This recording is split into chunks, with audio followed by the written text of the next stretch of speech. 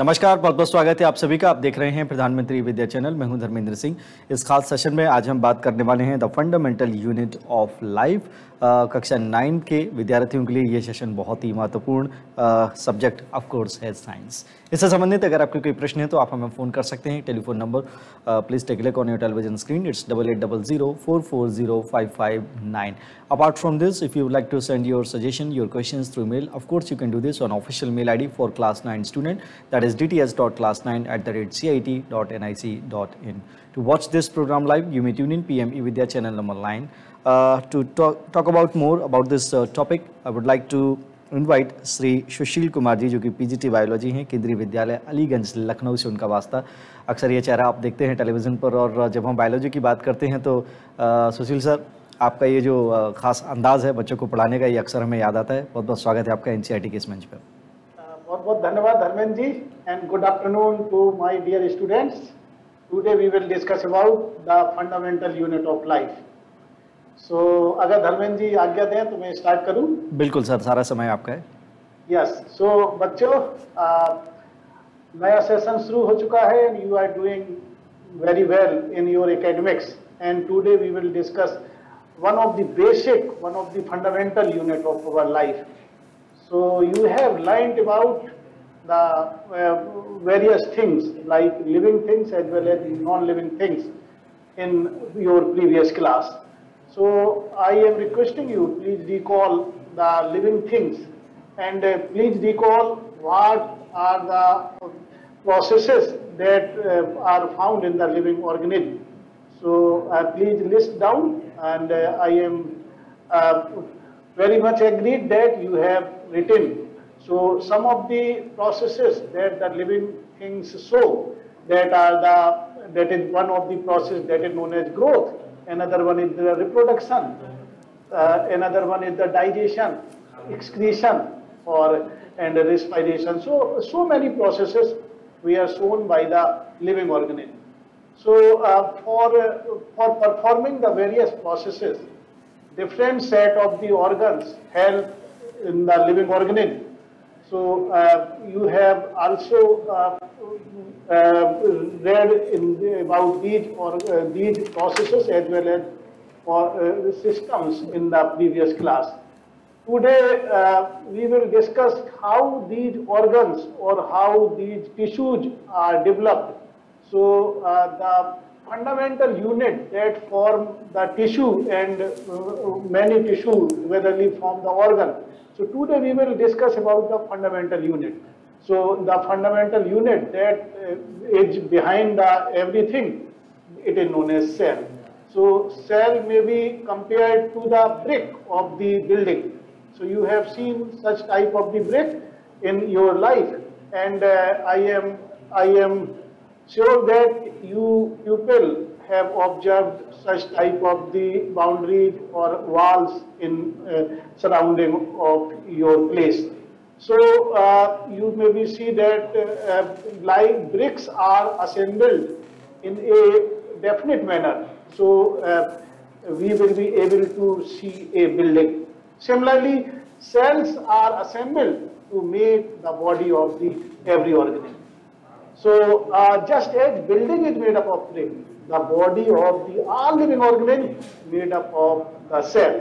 So building though built of the similar bricks, so it may have different design, shape and size, but when these bricks are put in a definite order, then we will see that a beautiful building.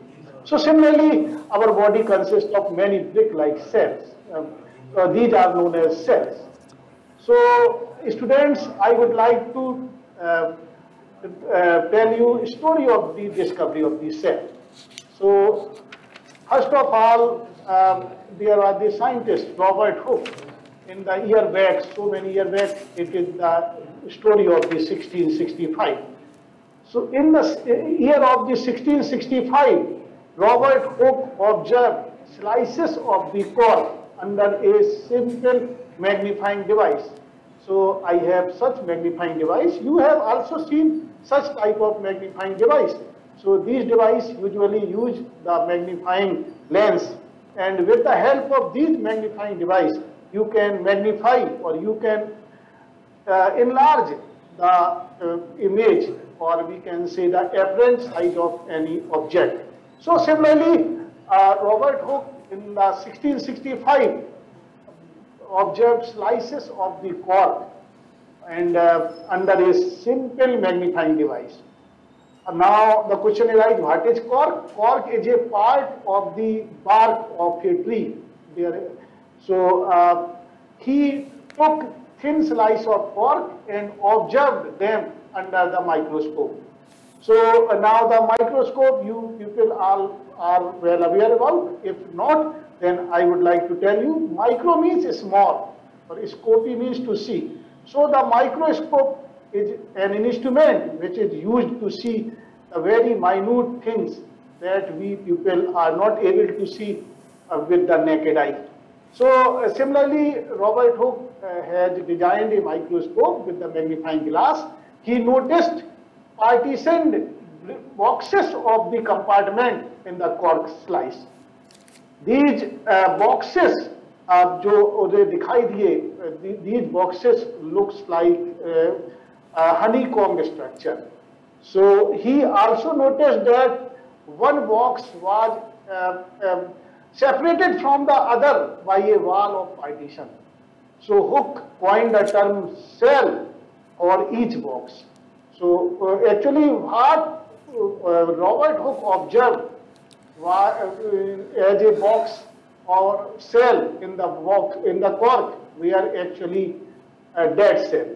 So he had write down all those things in a famous book that is known as Micrographia, and later on we will be able to, तब से लेके अभी तक लगभग 1663 के आसपास की ये फाइंडिंग है, हम लोग उन्हें याद करते हैं और उन्हें बड़े ही शिद्दत के साथ जानते हैं, क्योंकि हमारे आपके सबके जीवन का जो मूलभूत जो स्ट्रक्चर है, दैट इज सेल, उन्होंने खोजी, और वो भी कॉर्क प्लांट के अंदर.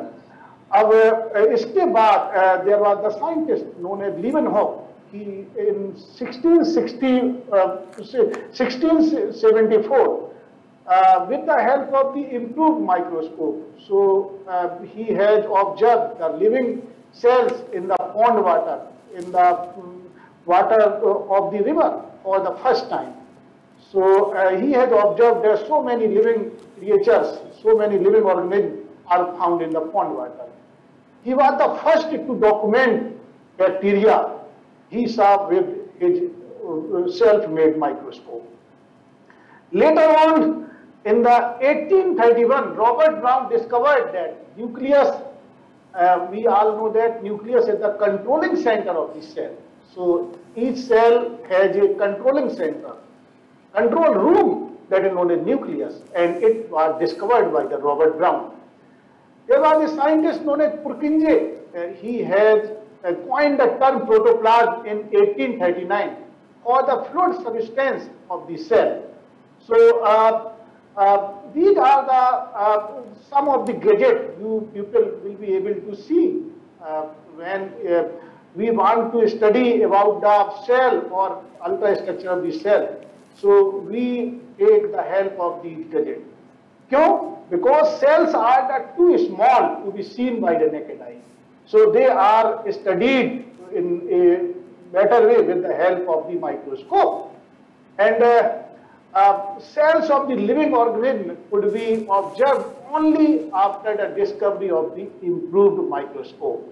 So very little knowledge was present before the discovery of the microscope, but as soon as the microscope has discovered, so today we know a lot about structure and function because of the improved microscope having high magnification. So आप जानते होंगे magnification, it is the property of the instrument, property of the microscope to enlarge anything, that is known as magnification.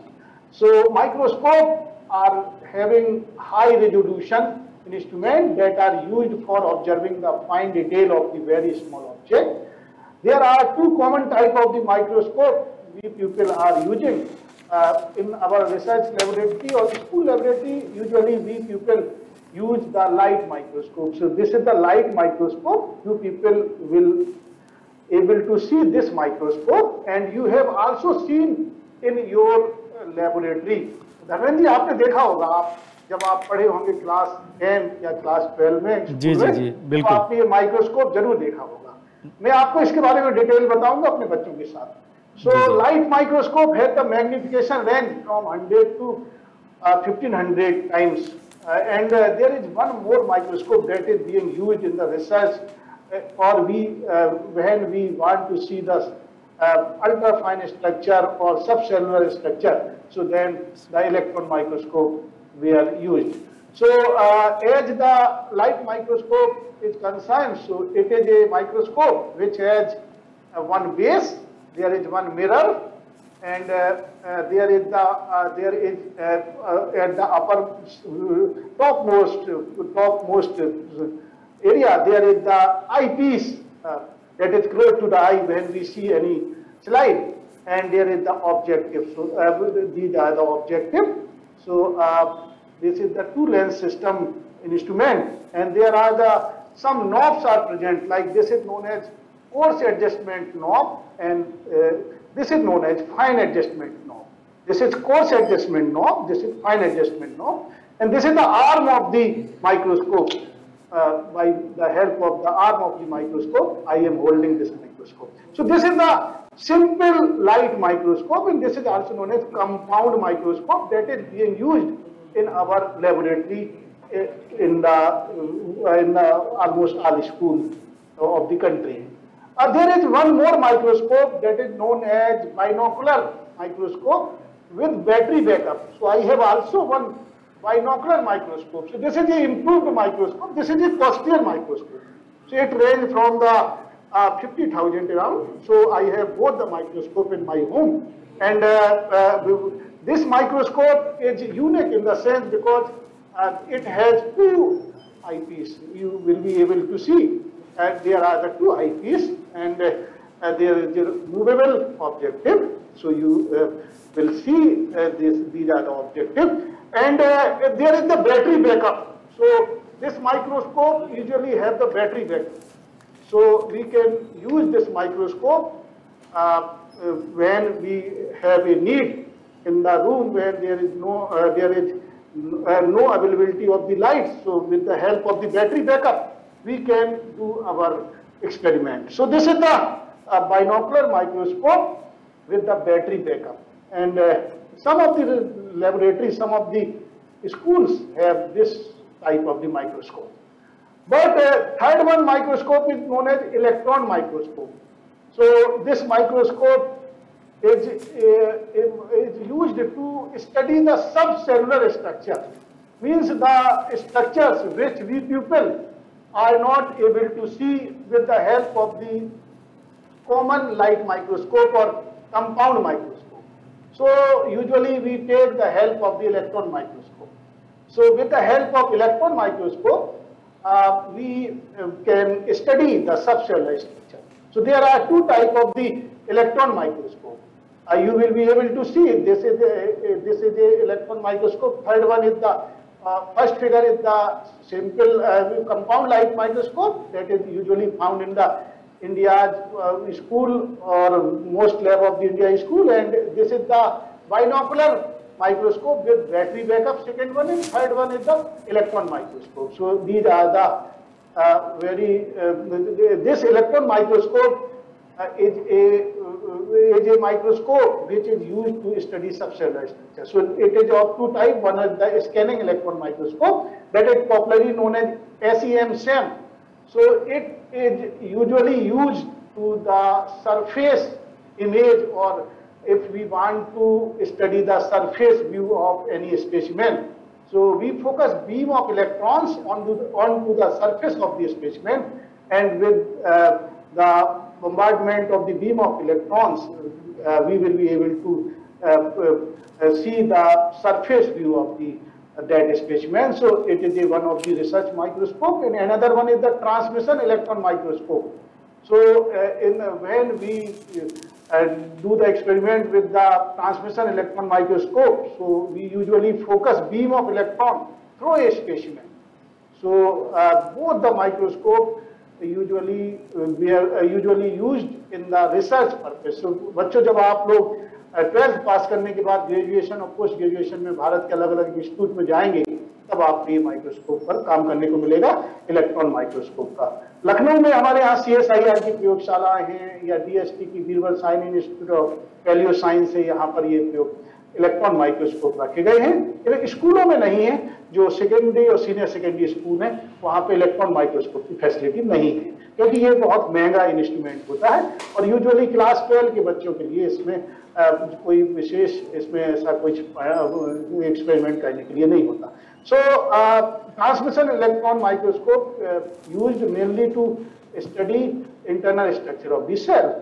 So now let us do a activity to prepare a temporary mount of the onion peel, so that we will be able to see that how the cells looks. So for doing this activity, you should have the glycerine, saffronin solution, dropper, forceps, distilled water, needle and brush, cover slip, compound microscope, blotting paper, onion, glass slide and watch glass. So when your school will be open on Monday, so please request your teacher for performing this activity. So for doing this activity, you should take a small piece of an onion bulb with the help of a pair of the forceps.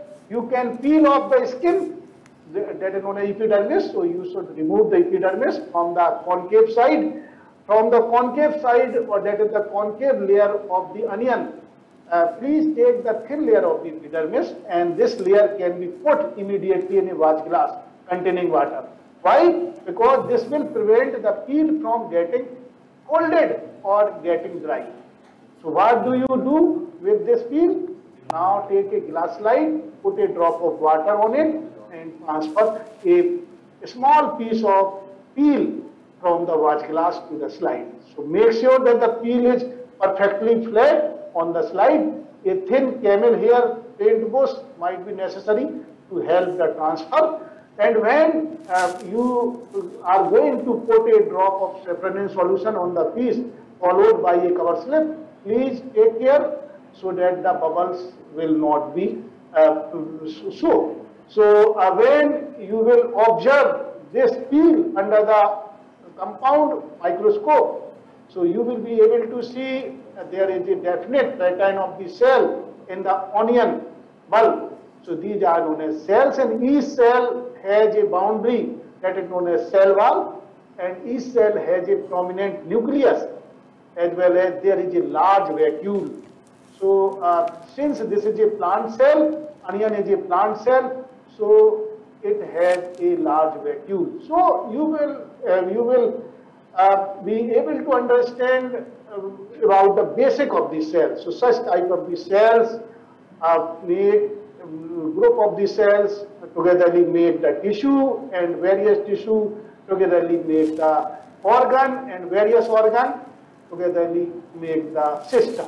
So this is the basic unit which is helpful in organizing of any organism. So you will be amazed to know that organisms show variety in cell number.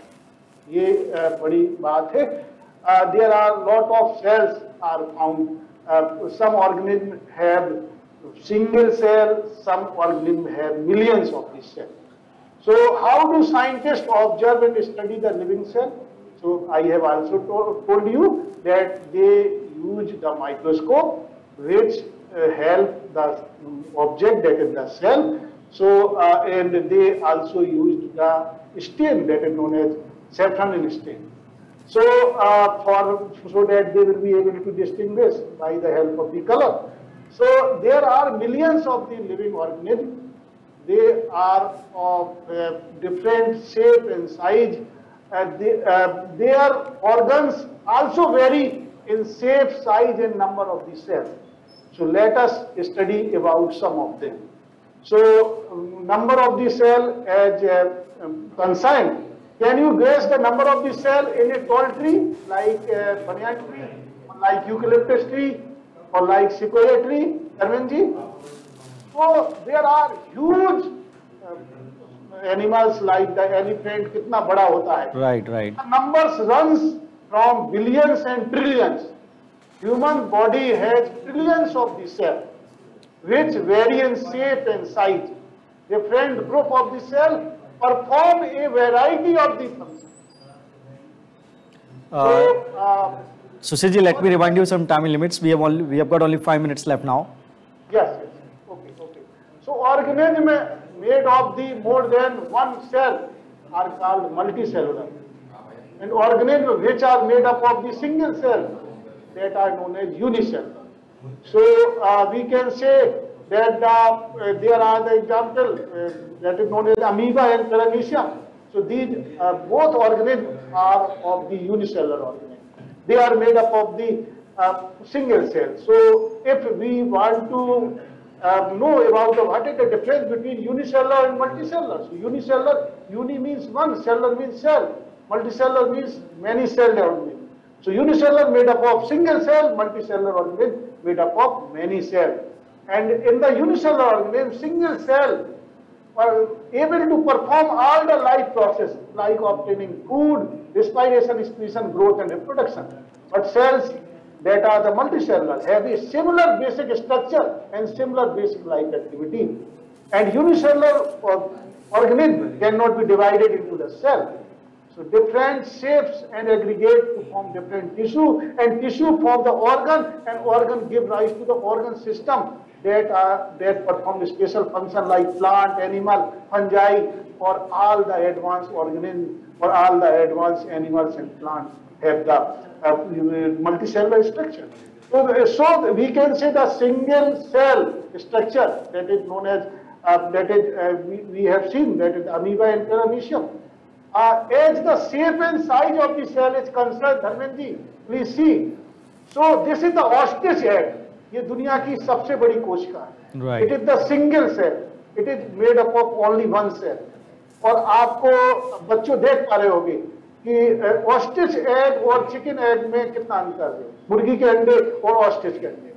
So shape and size of the cell vary, but all of these are ultimately determined by the specific function. So some cell can change their shape. Like there is the WBC, that is the white blood cell that are found in my blood and your blood. So this can have the ability to change their shape. They can develop the pseudopodia like amoeba. So WBC is the cell which can change their shape. But most of the cells have fixed shape.